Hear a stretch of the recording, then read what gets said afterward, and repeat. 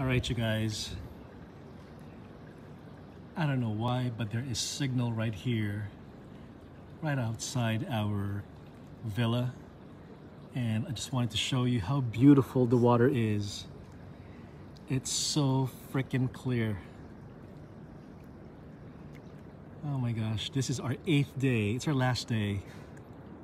So bear with me and you won't get sick of me anymore. But it's so stinking clear. I'll show you where we're staying. Right there. That's an overwater pool villa. And I do have a video that will show you the room, show you the pool. This is where I am, and I'm standing. I'm not even treading water.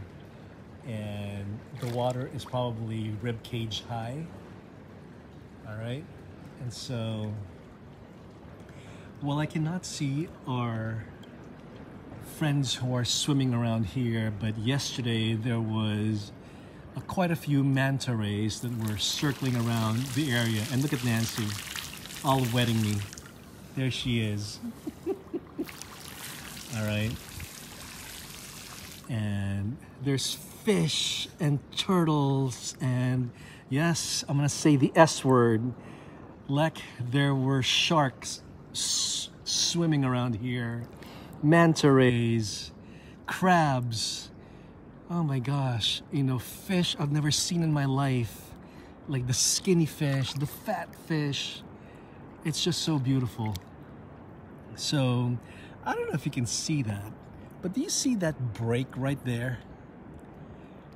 It looks like there's a border or something, because it kind of stops right there, and then you can really go hundreds of yards out and it'll be rib cage high, depending on your height.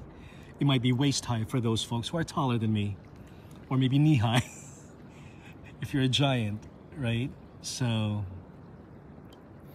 there I am. As I had mentioned, I think earlier, they provide the swim vests to help keep me afloat. Like right now, I am floating, and I am not wearing my snorkeling goggles and my fins. I'm just wearing this water shoes that keeps me grounded and not getting hurt at all. So just one more time, just show you the hood. There's the hood of Overwater Villas, and we are currently staying in a overwater pool villa. All right, and that's it. I'm gonna go back up and swim the pool and maybe go live one more time from the pool villa. All right, talk to you later.